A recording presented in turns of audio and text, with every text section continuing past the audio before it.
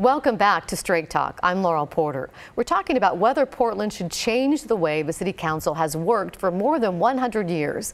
Once again, welcome to my guest, one of the authors of a City Club report recommending changes, Sarah Carlin Ames, Misha Webley from the Northeast Coalition of Neighborhoods, and former City Commissioner Steve Novick. Once again, great to have you all here to talk about this important topic. I mentioned in the first segment Joanne Hardesty, our current commissioner, the first woman of color. She thinks that we should change the system. She supports the change. She doesn't say exactly what, but she thinks we should change. She was on Straight Talk last month, and here's what she said. I was elected in spite of the system that we have.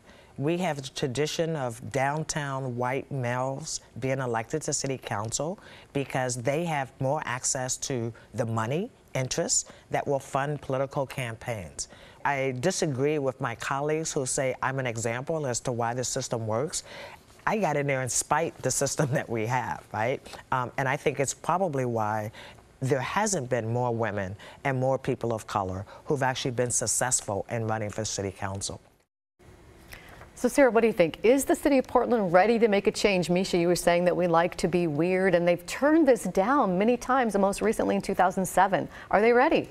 I think they are ready. And, you know, you kind of also see the weird isn't working. You've seen that bumper sticker, too, because I think there's a growing sense out there that it's not working after all. We love our city. I've lived here for 40 plus years, but it's just like it's not rising to the challenges that we're facing right now. And there's a huge, I think, dissatisfaction with the way the city is heading right now. And there's a poll to indicate maybe they are ready for a change. This poll was from the Portland Business Alliance, conducted by DHM. It shows Portlanders may also be ready to elect commissioners by geographic district rather than at large citywide. The poll shows 70% of likely voters support changing council elections from citywide to districts. That's a 16-point increase since a DHM poll taken in 2016.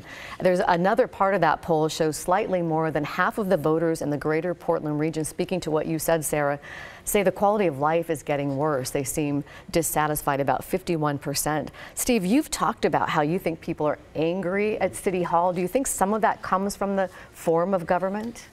I actually think it probably doesn't. I think it comes from the fact that people are worried about homelessness and rising housing costs. I think that when this issue was voted on before, people said, well, we kind of like the way the city's going, so why change things? I think that the system itself was just as bad in 2007 as it is now, but now is the perfect time to take advantage of the fact that people are grumpy about the city in general and have them vote on a change of the form of government. Do you think that more could be done, more would be accomplished on some of those things that people are concerned about if we had a different form of government? I think more would be accomplished, including on issues that simply get swept under the rug. Talk about inequity. We have a statewide property tax system that in a really complicated way results in people in Far East Portland paying far higher property taxes than people in recently gentrified areas of Northeast. Now, that requires a statewide vote to change the system, but Portland commissioners should have been prioritizing lobbying the legislature to address that. But the statewide property tax reform doesn't fall within anybody's bureau. So under this system, Portland city commissioners have neglected it. So nobody's like looking at the big picture. Misha, on your website, the Northeast Coalition of Northeast Neighborhoods, you're also a filmmaker, and you've made a film, a fun film with cats to try to describe how our system works, why it should change. Tell us a little bit about that cat video. Well, sure. I mean, first of all, to talk about public policy with most people, you need to do something that'll get them to watch it. So why not throw some cute cats in there? And but really, it's hard to it's complicated. It's not that complicated, and we really want to have fun, and we try to communicate some complex issues to people so that they know. What we have found is that once you break this down to people in simple terms, it's a no-brainer.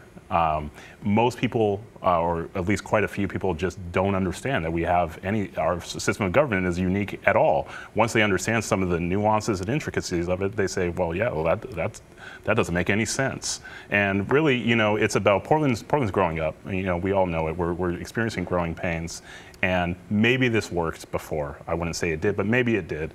And now Steve's shaking his head, no, it never worked. And now we're seeing the result of, and I think everyone knows, as Sarah was saying, there's a growing sense of unease and a sense that just the system is not working. The status quo will not suffice. And I think that that's why you're seeing that 70% poll number that might not have been there 10 years ago. And people can check out your video on your website. Anycoalition.org. Thank you for saying that. Oh, I also want to mention about how we vote. The committee in your report said, we mentioned it a couple of times, changing the way we vote. You didn't specifically say how, but in general, what are you talking about? In general, we're talking about having instant runoff, some form of instant runoff voting, so that you would elect people only in November instead of having a May primary where typically incumbents win election in a very low turnout primary. So citywide, of elected voters, Nick Fish and Dan Salzman, the last time they ran for re-election, got elected with like 17 to 19% of voters actually casting yes ballots for them because, they got more than half of a very low turnout election. It would be better to have broader participation in the November election. You can have ranked choice voting. You can have other forms of kind of voting that allows you to cast your vote once and come up with a winner, or in the possibility of multi-member districts, the top 2 finishers or the top 3 or whatever. So there's different ways of cutting that. And the City Club actually has a research committee that's building on some work by the League of Women Voters and others at looking at what are better ways to make sure we have more equitable representation. Commissioner Hardesty said that she didn't think the City Council should make these decisions. So what's next? How do you get this before voters? The City Council does have a charter review process, and they have to have a charter review committee that acts by 2021. Those are all council appointed people, so it's a little bit council controlled. It depends how broad this conversation gets and how much feeling of, yeah, this is something we need to tackle as a community. It could be an initiative as well. So we only have a few seconds left, about 15 seconds left for each. But if you could just give me, in a nutshell, your final argument, Steve.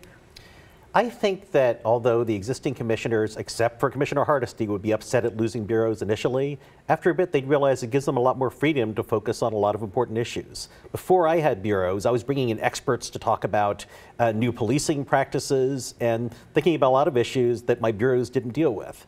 I think that once they had a new system, the existing commissioners would say, you know what, there's advantages to not having bureaus to worry about. Misha, just only about 10 seconds. We're running out of time. Our country's founded on representation, geographical representation, and that should be reflected in our city, and we hear that every day from the residents in our community, and I think it's about time. And Sarah, 10 seconds left. I think keeping Portland weird means keeping the council white, and I think that we should stop that. Time to change. You all agree with that. Well, thank you very much for being here on Straight Talk. It was a pleasure to have you here. If you want to check out the whole City Club report, you can find it on our website on kgw.com. Thank you for watching Straight Talk.